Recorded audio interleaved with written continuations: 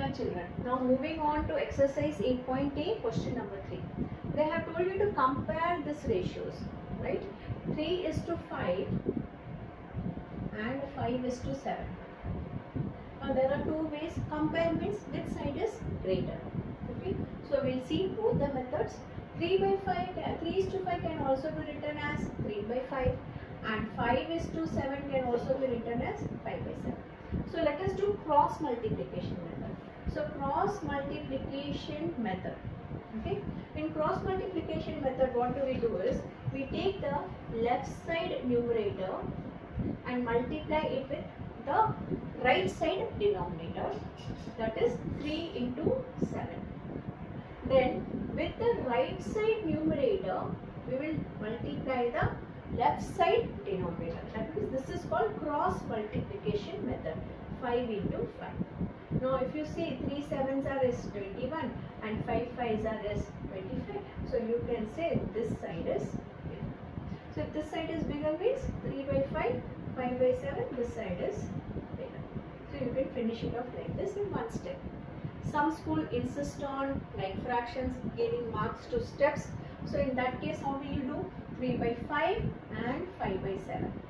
So 5/7, so the denominators are not same. So to convert into like fractions, we have to take out LCM. Yes.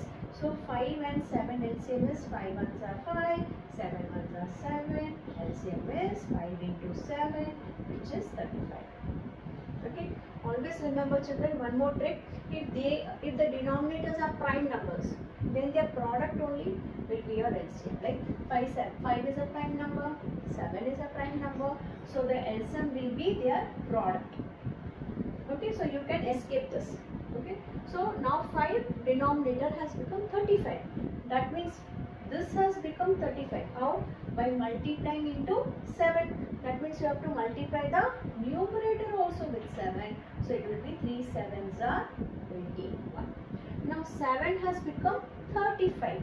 That means 7 fives are has become 35. So you have to multiply the numerator also with 5. 5 fives are 25. Now if you see, they have become like fractions. 21/35 and 25/35. Now you can easily predict which is greater. If you see the denominators are equal, so 25 is greater. So you can put it like this. And here also you can, in the question also, you can put it like this. So you understood? Let us do one more sum and you can solve it along with me.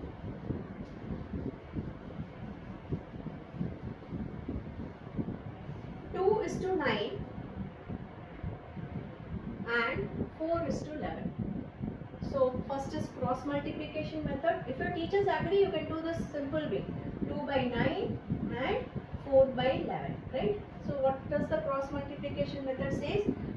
Numerator with the opposite denominator. So 2 11s are, and here right side numerator with the opposite denominator. 4 into 9, 22 and 36. So this is your answer. Otherwise you have to go for LCM method, the other method, that is converting these ratios into like fractions. 2/9 and 4/11. Now 11 is a prime number and there are no common factors between this. So I can say if you find out LCM, you will get their product only. So 99 will be your LCM. You can work it out. Okay. So how did 9 become 99, children? Now 9 11s are. That means up also you have to multiply by 11. Some children only do this and then write 2. I have seen many students. So 9 11s are 99. Multiply by 11 in the numerator also. Then only it will be an equivalent fraction. 11 9s are 99. 4 9s are 36. Now you see the fractions have become same. The denominator has become same. So if you hide the denominator, which side is bigger, children? That side. So just put the side. Okay. So you can go for cross multiplication method or like fractions method. Try to solve some sums on your own for your practice. Question number 4.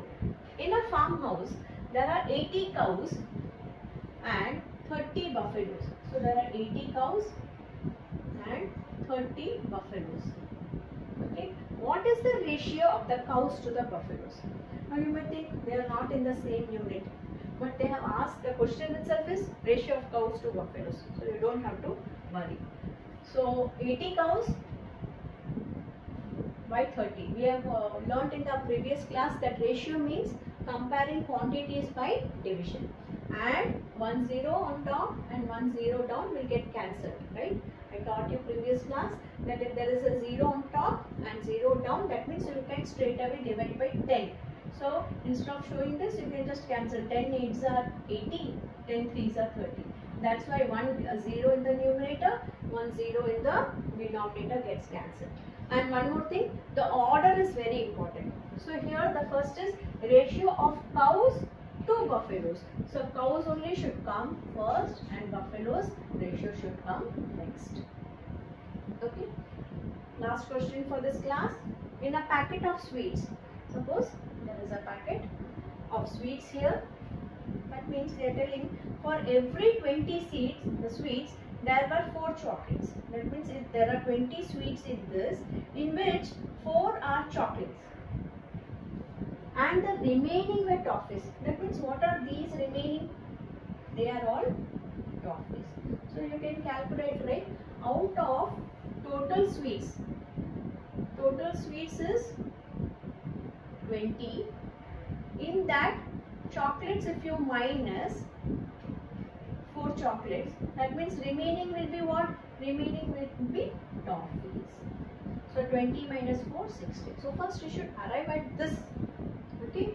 Out of, in a packet of sweets, for every 20 sweets, that means there are so many sweets, out of which 4 are chocolates. 1, 2, 3, 4. These are chocolates. Then what are remaining? How you will get the remaining toffees?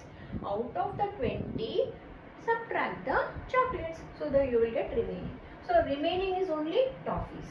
Now what is the ratio of toffees to chocolate? See, now this is very important. Toffees to chocolate. That means you should write toffees number first. This is toffees. 2 chocolate. 2 chocolates. Now how much is chocolates? Sometimes they may ask you chocolates to total sweets also. So the order is important and the reading the question is very important, children. Now 16 is to 4. How will you write? 16 in the numerator, 4 in the denominator. Now what is the highest factor which will go in both? You can divide it by 2 also, but I am dividing it by 4 and finding the answer in one step. 4 4s are 16, 4 divided by 4 is 1. So your ratio is 4 is to 1. If you write first 4 and then 16, then your answer would have been 1 by 4. If you have done 4 is to 16 and chocolate is to toffees, so your answer will be wrong, right? So that is why ratio of toffees to chocolate. First toffees, then chocolate, and then their ratio. So this is the